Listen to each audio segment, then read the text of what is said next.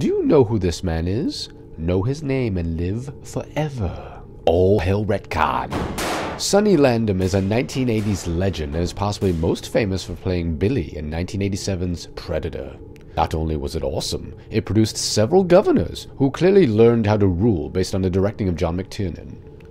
Arnold Schwarzenegger, who played Dutch in the film, later went on to be the governor of California. Jesse Ventura eventually became the governor of Minnesota. Sonny Landham tried to follow in their giant blood-soaked footsteps and ran for governor of Kentucky in 2003. Why didn't he win? Is it because he's a former 70s porn star? Or perhaps it's because while filming Predator, he had a bodyguard on set, not for his own protection, but for the protection of the cast and crew working with him. He is no longer acting, but is heavily involved in politics. Why wasn't he elected governor? He played several notable villains in several monumental 80s films such as 48 Hours, Action Jackson, and Lock Up. I was under the impression that politics and villainy mix quite deliciously. In the New World Order, Sonny Landham will be in charge of the Department of Justice. Why?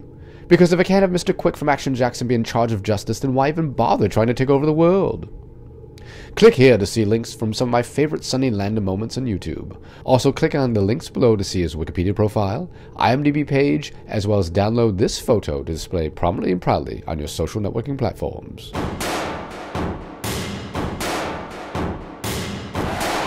Well, I saw this video and it was talking about butterflies, and it said that they went probably from here all the way to I don't know, but they went but it's somewhere across the river. So Do you think they went to New Jersey?